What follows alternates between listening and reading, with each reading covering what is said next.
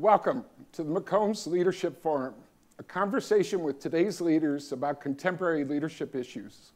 I'm George Gow, host of the forum, and a professor in the McCombs School of Business and a former dean of the school. The purpose of these events is to give our students an opportunity to learn more about the joys and challenges of leadership. This forum is part of a course I teach in the McCombs School on ethical leadership. Later, during the forum, students in my class will have an opportunity to ask questions of our guests. The McCombs School has a long and proud tradition of producing graduates who have gone on to be successful and ethical leaders. And our guest today is a great example of that kind of leader.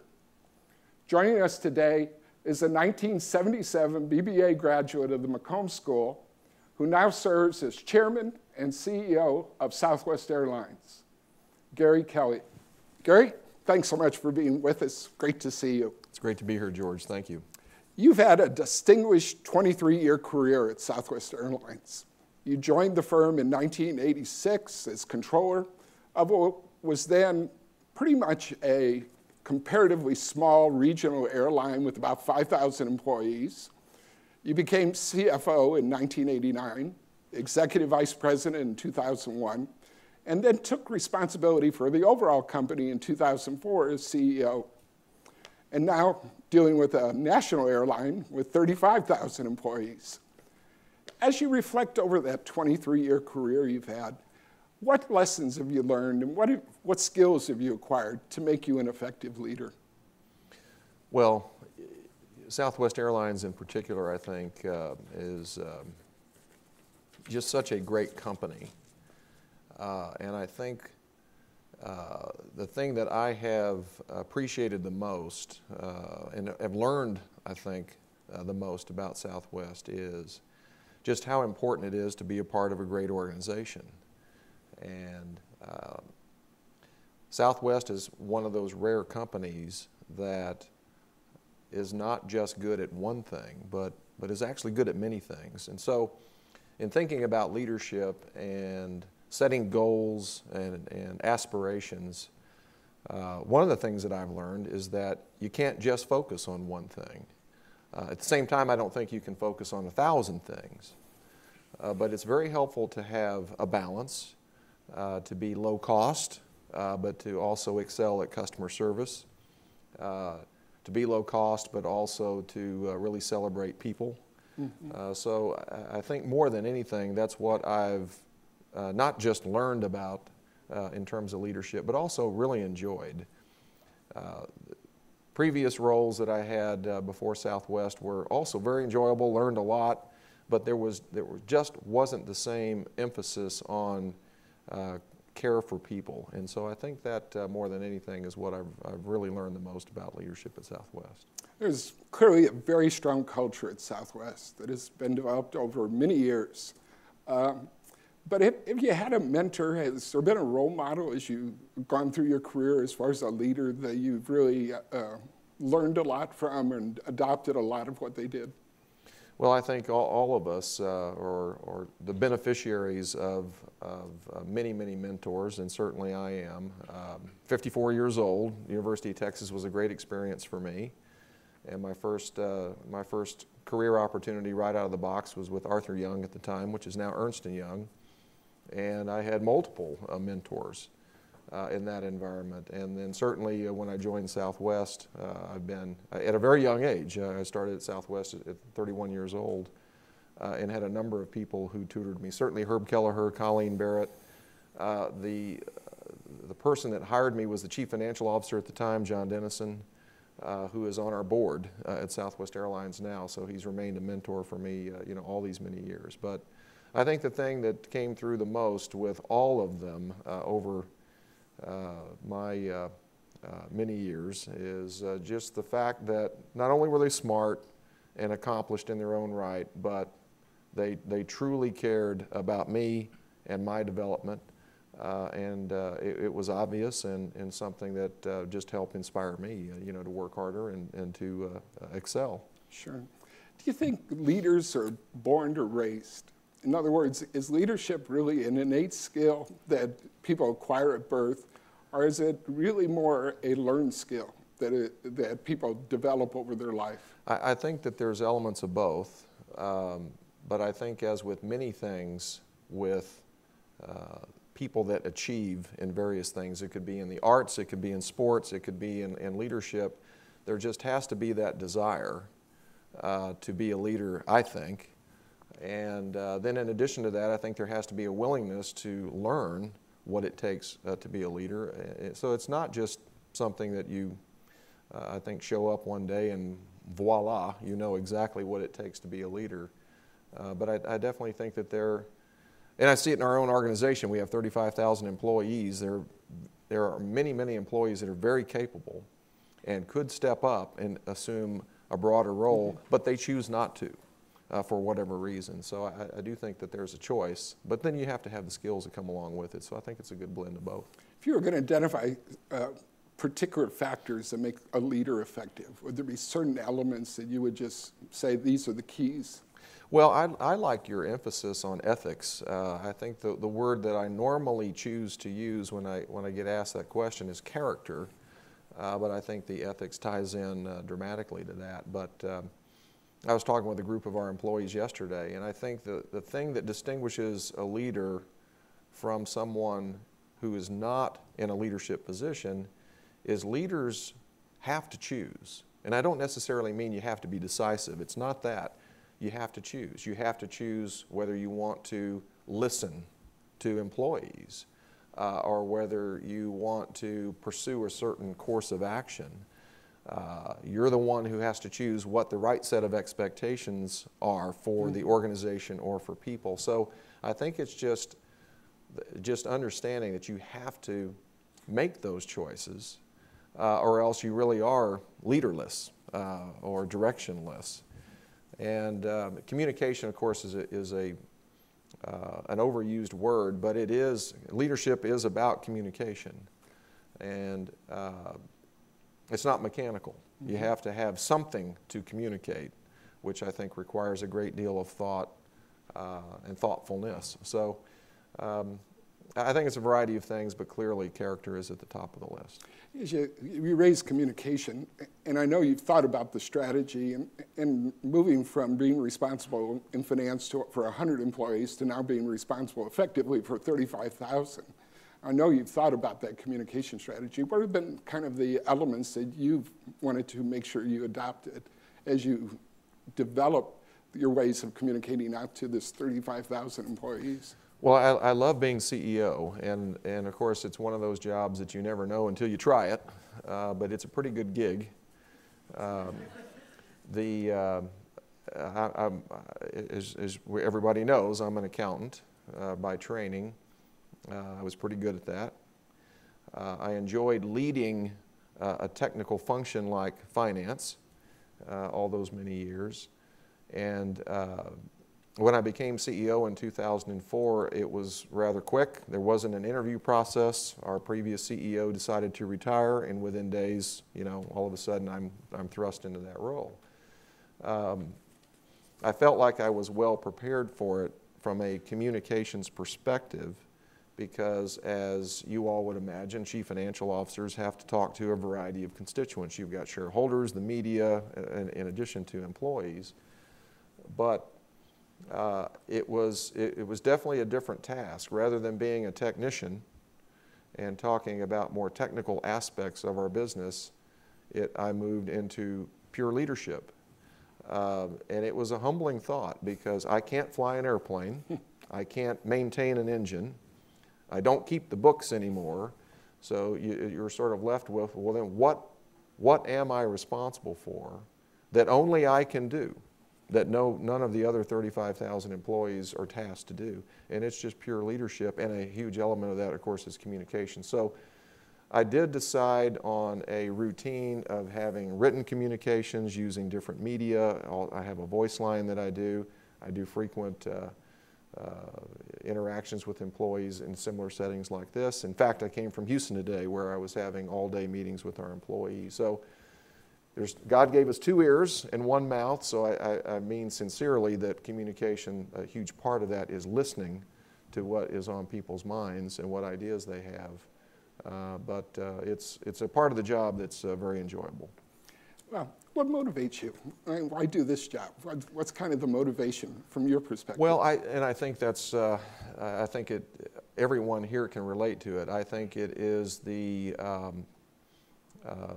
desire to excel, whether you're in business, sports. It is a competition. We're trying to win customers at Southwest from other airlines.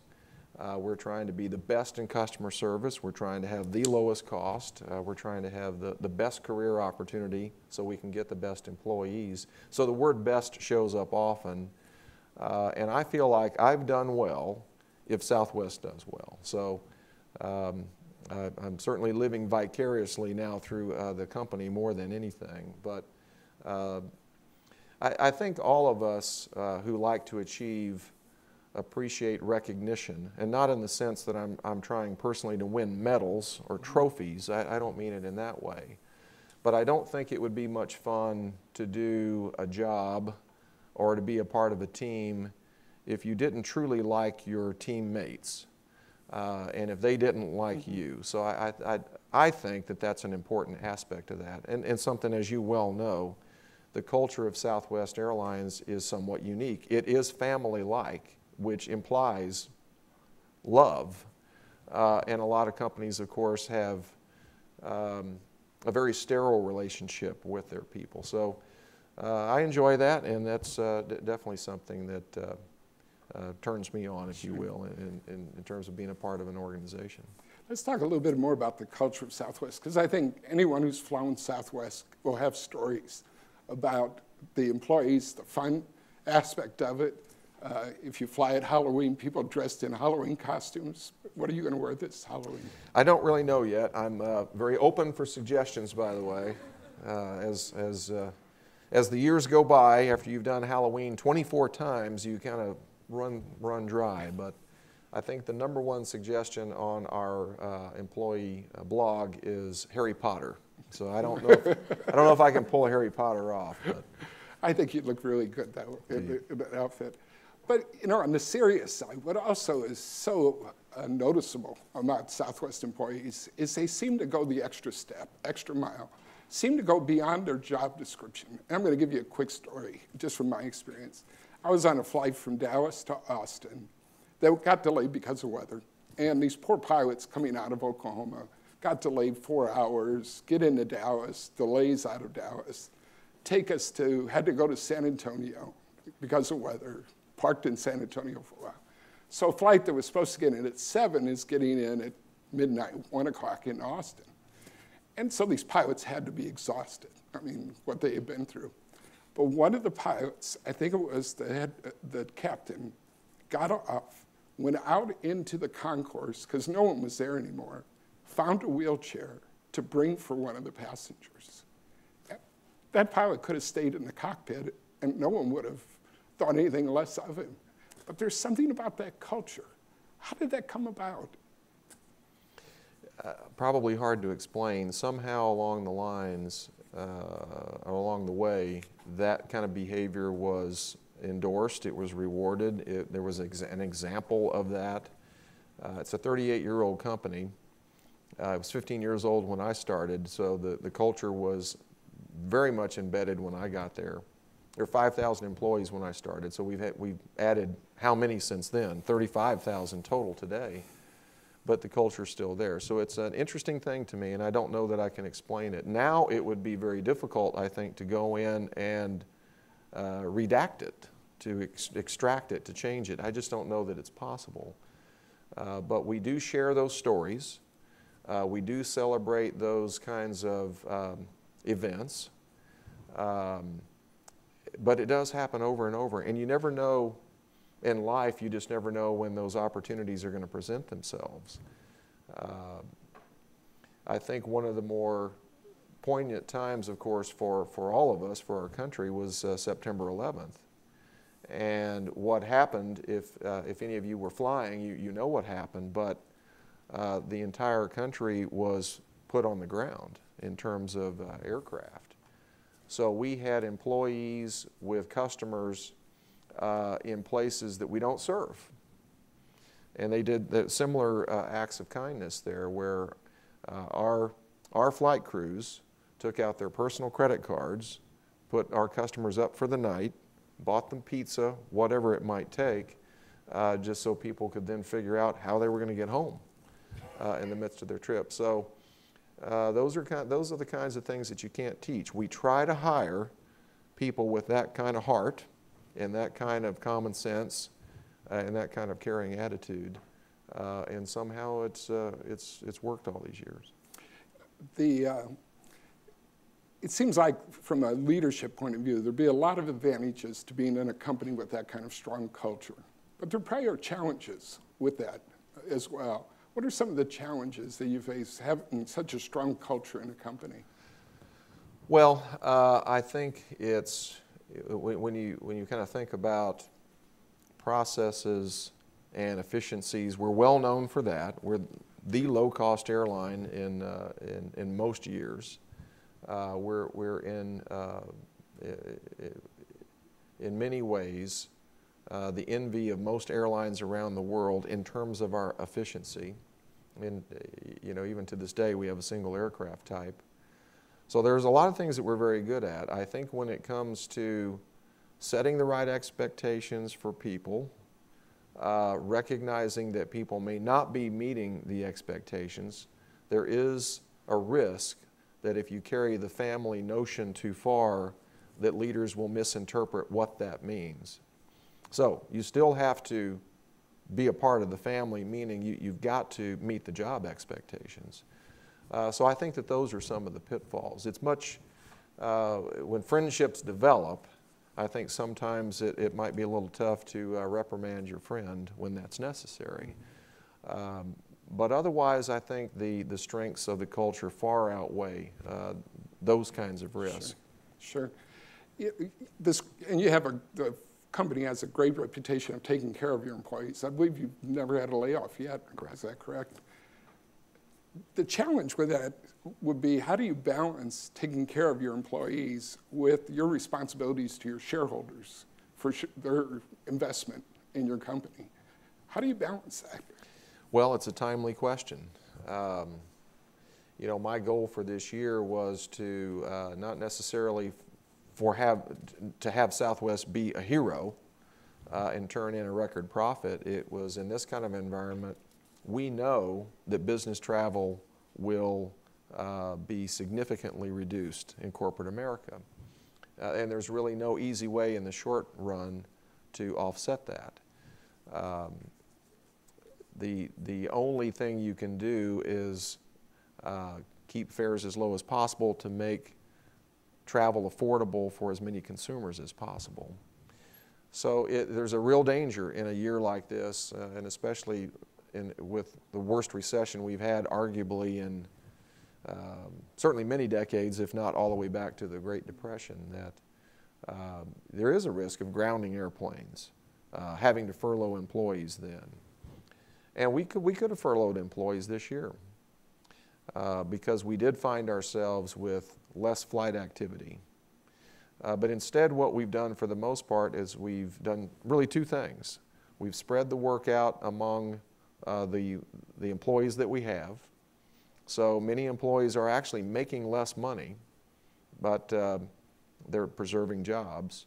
And then we've offered a voluntary early retirement program. So we had already planned a number of initiatives to try to save jobs in the event that we got to that unfortunate point. And so far, we haven't had to do that. So in the end, I think what I would tell shareholders is that without great people, and especially in a customer service business, we won't have a good company. We won't have good customer service. We won't have the repeat customers. That's what ultimately leads to profitability. And it's a symbiotic relationship. So it's worked. We're the only airline that's been profitable every year since 1972. No other airline comes close to that. So it's back to what we were describing earlier, that if we just focus on profits, I don't think that ultimately that is sustainable. But if we focus on having great people, offering great customer service, a very reliable, safe operation, all of that combined should lead to great profitability. Now, what you didn't mention, and I know you took a pay cut yourself in these times, and you know the discussion that's going on in the country about executive compensation, particularly in the financial services industry, but in general terms. And I checked your proxy to just see what you're compensated, and you're not a pauper. I mean, they don't treat you badly, but quite frankly, you're not paid relative to your industry that high. Is that part of the culture of leading Southwest Airlines, to be closer to your employees in the terms of compensation? Or is it, what causes that? And I don't mean to be your agent trying to get you a higher salary, but. I like the way you're going with this, though. Well, I think it probably is a part of our culture. The interesting point to elaborate on is that if you look at our employees, our rank and file employees across all the operating groups, they are actually the highest paid in the industry. Our executives are not, and that is by design. And many of us have been at Southwest Airlines for many, many years. We're there because we want to be there. We're there because we love the challenge, we love the people, and we love what Southwest stands for. So money is a part, but it can't possibly be money is not inspirational. I think it's what one does, and especially what one can do for others that's truly inspirational. So the money comes and comes along with that, and in an environment like this, where our leaders were nervous about this year and how things would evolve, we agreed early on that we would not have raises for our executives, but all the other employees have, and I think that that's what leaders do, is they just make sure that they take good care of their employees first. Right. 35,000 employees, and as you mentioned, you visit with a lot of them, you travel about, but you obviously don't supervise 35,000 people. And how do you establish the ethical standards that you want in the company, given you can't be out there supervising the behavior of 35,000 people? You know, that's such a great question, and it's just back to the humbling aspect of being a leader of a large organization, because you can't possibly know everyone, much less supervise everyone, and know literally everything that's happening. So as a former financial person, I obviously have a good understanding of checks and balances and controls. So we have those, but it's really almost person to person. If I can surround myself with people that I think have high integrity, that I know, that I can trust, and we have the right checks and balances in place between us, then I would expect them to do the same in turn with their direct reports and so forth. But it's not perfect. We have an internal audit department, we have a corporate security department, and Southwest makes some bad hiring decisions too. But for the most part, I think it's just one by one, and having the right expectations, setting the right example, and not straying ethically. Some of the bigger challenges, in fact, I would argue that the real challenge in business or in anything is dealing with people. You can figure out how to do the accounting. You can any of our pilots would tell you, and I know you would all be glad to hear this, that flying the airplane is easy. It's because they're skilled at that. They've got deep experience in doing that, and the airplanes are masterfully designed and maintained. It's the dealing with people over and over and over again. So and those are the real tests. When you know that someone should be terminated because of inappropriate behavior, let's say, that's just a real test of ethics, quite frankly. And as unpleasant as it may be, there's a lot of people depending on leaders to make those kinds of decisions, and so we hold each other accountable to make sure that we maintain that. As you mentioned earlier, your background is as an accountant, a CPA, and of course, accounting has a very strong ethical framework that they work with.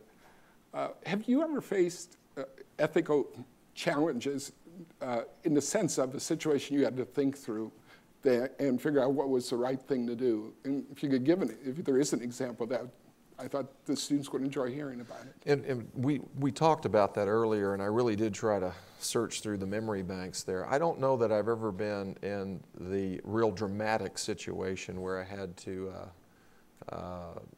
make such a hard choice. And you do make an excellent point. It is interesting growing up as an accountant in Arthur Young, where ethics are so firmly implanted in your mind. It's just not difficult then. You have a great foundation that carries you through business, and it really has helped me to this day. And it's not that I found that others from different backgrounds or different disciplines had less ethics, but it was just clearer, I think, to those of us from that profession. Clearly being pushed on numbers, to make numbers, is the biggest risk ethically in that profession. And I was just fortunate that I never worked in an environment where I felt that. And again, Herb Kelleher was our CEO for most of my years at Southwest until I became CEO. And no one has higher standards than Herb Kelleher. So in my Arthur Young days, lots of clients. Most of the clients that I worked with had very high standards as well. Of course, we're coming in there to check them, but nonetheless, I always felt like that they were on the up and up. And I think most of the ethical challenges that I've faced have been more along the lines that I was implying earlier, where you have a leader who there are allegations of inappropriate behavior, which can run the gamut, and you all can guess the kinds of behaviors that people get into. But you've got people that are in organizations that are dependent upon credible leadership, and you just can't stand for that kind of an example. So sure. I've had to make very difficult decisions there, and in some cases without being completely certain of the facts. So you have to make a judgment, and in those tough cases, again, I fell more towards doing what I felt was ethically right, as opposed to maybe leaning too much towards giving somebody the benefit of the doubt. I've had the pleasure of getting to know your wife, Carol, and I know you have 2 grown daughters, and I know you're very close to them. But they were pretty young when you started up the career ladder. How do you deal with work-life balance kinds of issues as you were moving up and yet taking care of your daughters? Well, I think a lot of the pressure that we all face in our careers is often imposed by others, in addition to the pressure that we put on. So one of the things that I've always enjoyed at Southwest is that most of the initiative was expected to be derived from oneself. You know Herb Kelleher very well too. He's a very hard-charging leader, but never put a lot of pressure on me. So I was able to manage my time in a way that there was no guilt. So if I had a soccer game that I needed to go to for Caroline, I was able to make those games. So I never felt like I missed out on that. Now I might have to make up for it in some other way if there was a significant task at hand, but all of us have to do that, and you just have to find some way to balance that.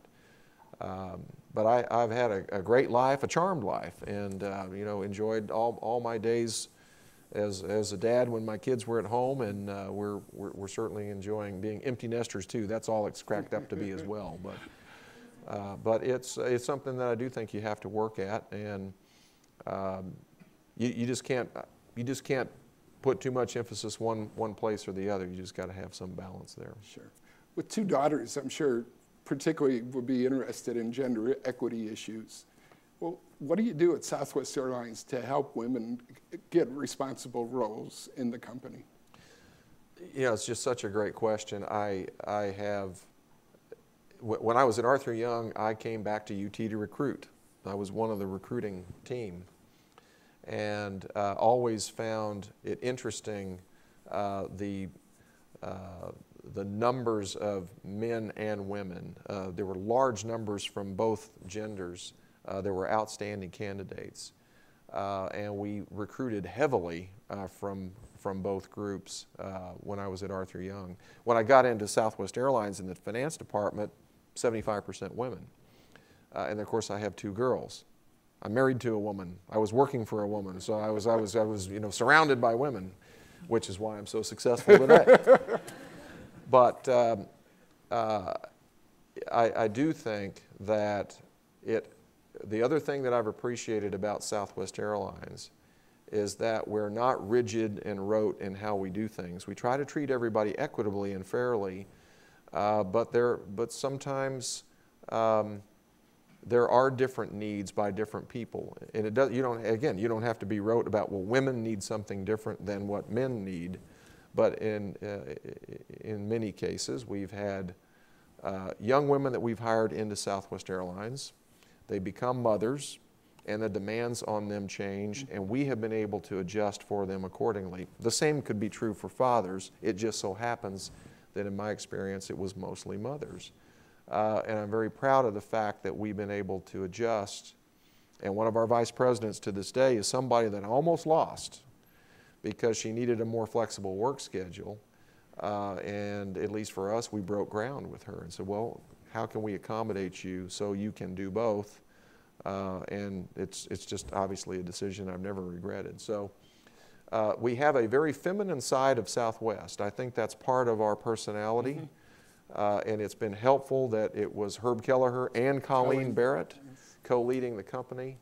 And Herb said, so I need to make sure I give him full credit for it, but because it's always stuck with me, that women can excel just like men in a business environment, and they can do so without ever having to give up their femininity. And that was just such an explicit recognition of diversity, that people are different, and everybody can bring something different to the table. But we have a very strong leadership team, of which many are women. I couldn't tell you off the top of my head whether it's literally half or not, but at times it's been more than half. And again, the president of our company was Colleen Barrett for many years, and a woman. So it's just something that, again, we're lucky that we have a culture that is supportive of that. It's nothing that I feel like we have to overtly address at Southwest, fortunately. Great. Finally, for the students here and those who will watch this, what leadership lessons do you wish you would have learned earlier in life? What lessons can you pass along to them that they should be aware of at this stage of their career? Well, I think, first of all, life is a building process, and we're both the sort of the cumulative effect of all of our years of experience and all of the influences that we've had, good and bad. And so it's hard to get to this point without having gone through all of those years, you know. But I've worked at Southwest so long now, I don't know that I could work anywhere else because it is so unique.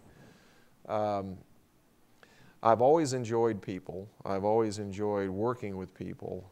I just feel very lucky that I got with a company that truly cares about its people, and it demonstrates it so many ways. In fact, before I came down today, I had a pile of thank you notes from our employees, various employees around the company. And 35,000 people, everybody gets a birthday card. Everybody gets a condolence when something bad happens in their life. Everybody gets a celebration note when something good happens.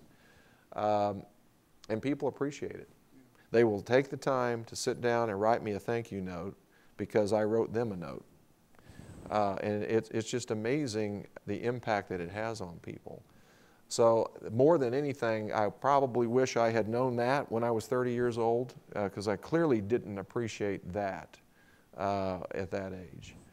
But one other quick note that was very powerful for me, we have a quarterly leadership meeting with all of our officers and directors. It's about 200 people for Southwest Airlines. And we brought some soldiers in. And it was all about leadership, you know, what made an impact on these soldiers. And they were recently returned from Iraq. And to a person, there was probably a panel of 6 from all walks of life.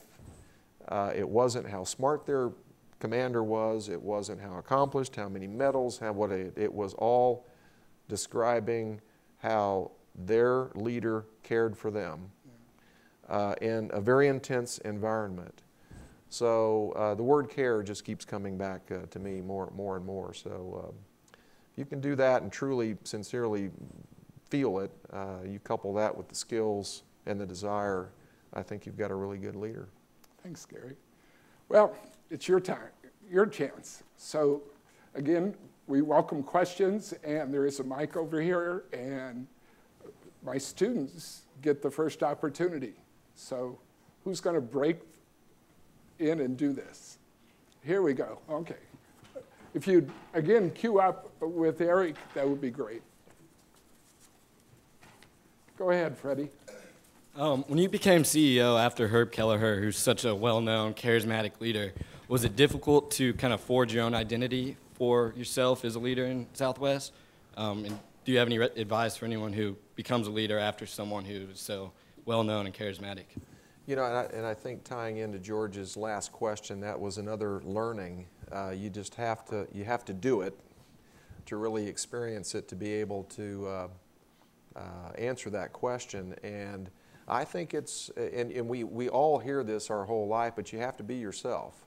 I had a great advantage in that I had worked for Herb for 20 years.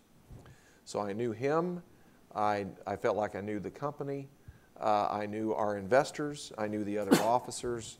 So I had a great advantage in understanding all of that, and they knew me. I was very well known with the media, with the investment community, obviously with our offers. The board of directors all knew me. So in that sense, I didn't feel like I had anything to prove, but they're all wondering whether I can really lead now as CEO. So I do think that you have to fit with the team. You have to fit with the culture, but it can't be so contorted out of shape that you're just not yourself. So I've actually, and as you might imagine, I get asked that question often, and I'm just very comfortable with who I am, and it gets back. I'm not trying to win any awards. Herb is our legend, and we've got the bronze bust of him in the lobby to prove it. He's our founder, and we all adore him, and I'm very comfortable with that. I think my joy will be if Southwest continues to thrive, if we can have great careers for our employees, not lose any jobs in this worst of all recessions. I'll feel like I've done my part there, so I'm very comfortable with that. Thank you.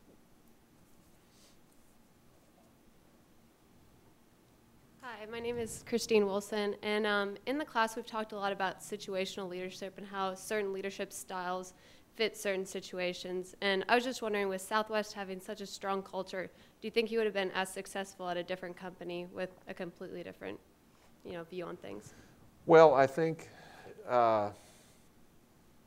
anybody who aspires to be a leader is just cocky enough to believe that they can do anything. And I think that is part of it, and I do mean that tongue in cheek. But yeah, I believe that if you gave me an assignment, that I could do it, that I could learn it. Part of that, though, is recognizing that I can't fly an airplane. That means that part of my task would be I've got to get the right team and keep the right team. So yeah, I feel like I could be successful someplace else. On the other hand, I don't know, the enjoyment that I get at Southwest comes from many of the things that we've been discussing. If it was a different environment, I might get rejected from it. It may not fit me. So I think I would also acknowledge that. The other thing that I think I would only know if I tried to do it, you can't go to the next place and make it what you had at Southwest. And I think we're all smart enough to know that too. You've seen examples of CEOs, in fact, high-profile CEOs in America who have tried to do that, and they have been rejected by their companies. So understanding the culture and fitting in, I think, is very important. But I do feel like I'm flexible enough that I can figure that out and make that happen. I've worked in 3 different companies in my career, and all 3 very different cultures, and I feel like I've been successful in all 3. Thank you.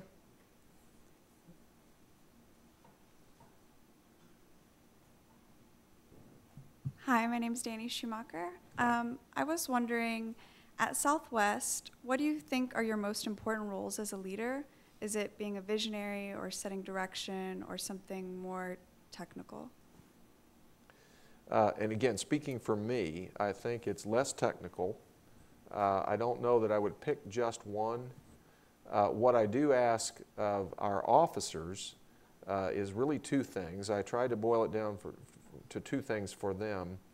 And it's understanding that there's a layering process here that takes place. There's a foundation that you can't just walk into an organization and say, I'm going to be the leader.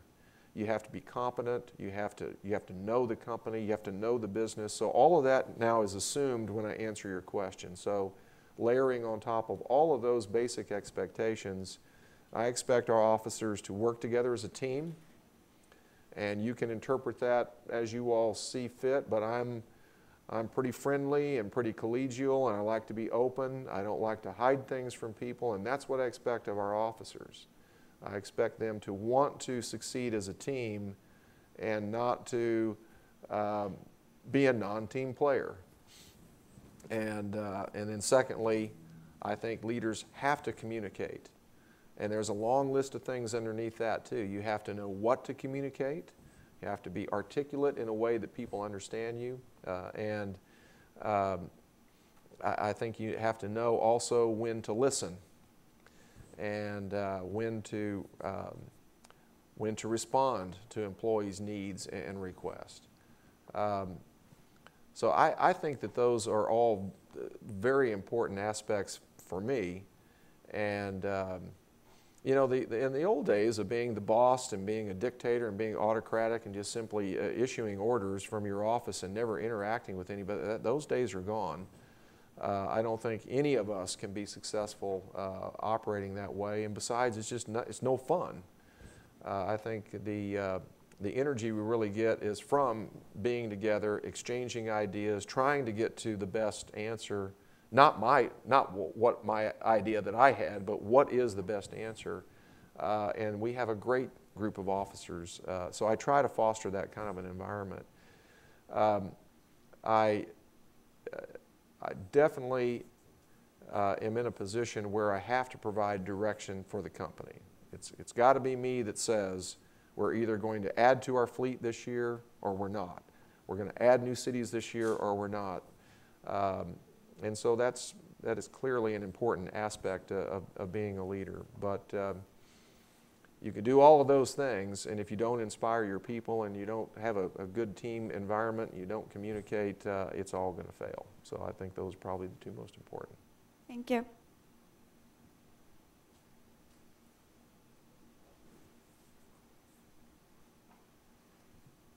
Hi, my name is Jeff Siegel. You've talked a lot today about, the kind of culture and family that Southwest Airlines is, and as CEO, you just talked about how, your responsibility is to set the direction. But as most people know, families aren't always happy. How do you kind of overcome obstacles, people who necessarily don't agree with your direction, and how do you convince them to go with you, or do you compromise? That is a wonderful insight, and I think you put your finger on it. I think the word family implies that it's human, and that it is not perfect, and that people do get angry, and they get upset, and they disagree, and they might not talk to each other for a while as a consequence. So all of those are very real things that happen in the workplace. and hopefully for legitimate reasons. And in a very difficult environment like we have in 2009, that is exactly what is taking place at Southwest Airlines. I have employees who are very upset. They've been used to working a set schedule for 20 years, and we've moved their cheese. They have a different start time. They used to have weekends off. Now we've moved their work to the weekend. Understanding that, an airline is a 24/7 lifestyle. So it's a very challenging environment. People want to know why they have to make the change. They want to have the ability to express their view, especially when they deem themselves to be arguably a subject matter expert there. So I think allowing people to vent is a very important aspect to this. And you hope then that the relationships are strong enough that you can come back together, get all that off your chest, and get it behind you. But people get in my face, and I let them. Now, I don't let them drop the F-bomb, if I can be permitted to say that. So we have to have a set of behaviors that we all deem to be acceptable. But that doesn't mean that you can't be passionate and that you can't speak your mind, as long as we deal with everybody in a respectful way. Treat everybody with respect is one of the maxims that we have. Work hard, treat people with respect, and enjoy what you're doing, enjoy the people you're working with. If you can live up to those three things, most people are going to be very successful, I think. All right, well, thank you very much.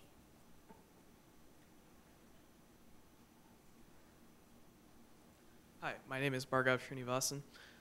One of the things that we've been learning about in class is the difference between leadership and management.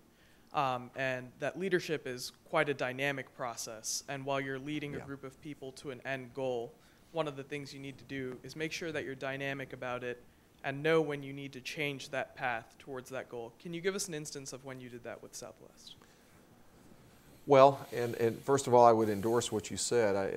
Leadership and management is almost like art and science, and you do need both. It's not like management is a dirty word, but you definitely need both. I think certainly recognizing the human aspect of what we do, and the example that I gave earlier about recognizing that sometimes you have to be flexible with people to keep really good employees, and especially in the example of the young mother that I gave you. In terms of flexibility, you have to recognize also that from the business side of things, we can't control the environment. Southwest Airlines can't control fuel prices. We can't control the economy, and we can't control what our competitors do. And changes in any three of those, or any one of those three rather, will have a very dramatic impact potentially on Southwest Airlines. So we love to grow and add airplanes to our fleet and add new cities.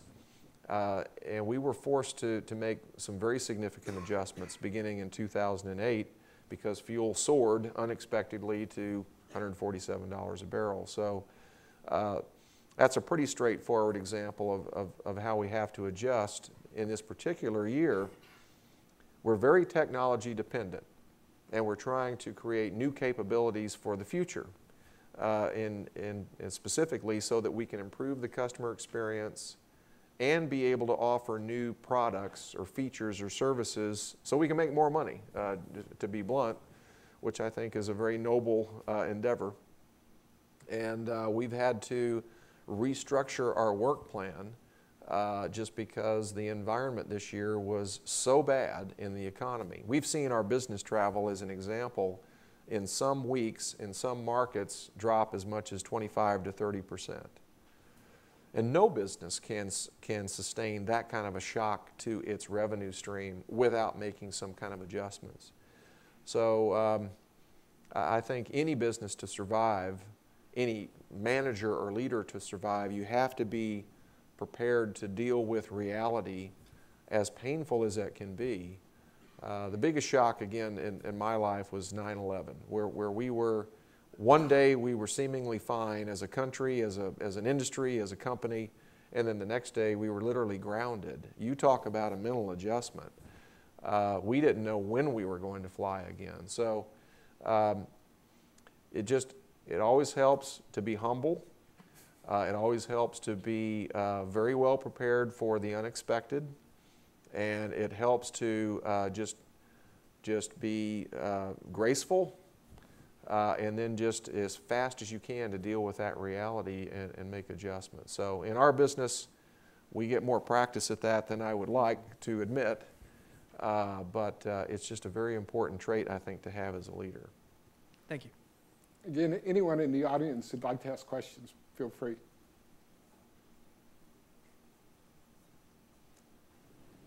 Hello, my name is Greg Lamas, and throughout the forum you've really talked a lot about leaders having a strong desire to compete, and you frequently use the example of sports. In our class, we've actually talked about the leadership styles of Coach K from Duke and Bobby Knight from the University of Indiana and then formerly Texas Tech. I was wondering if you have had any experiences with Bobby Knight type of leader, or if you feel that a Bobby Knight type leader could exceed and excel in your organization. Well, that's a great question. You know, I don't know that I can conjure up a leader in my memory that really fits his style. Most people that played for him love him. And so I don't know that I truly understand how he motivates his players over the years. We all know sort of his public persona. That's not what I behave like, I will tell you. But and most of the many mentors I had, most again were very intense, very bright, very accomplished, very results oriented. But they were also very personable and very caring. So you can have all of those attributes. I guess just another learning that I had more with Herb Kelleher than others. He's a very interesting character, as George knows. There's no one that I've ever met in my life who is more brilliant than Herb Kelleher. But there's also no one that you would meet that is more childlike in his enthusiasm for fun. And so he has a very wide array of emotions, and he's not afraid to reveal them. So I would just challenge you all not to let yourself get pigeonholed on what you have to be or how you have to behave. You can still be yourself. You can still have a wide range, again, of characteristics that all come together to make you unique and make you successful. Thank you.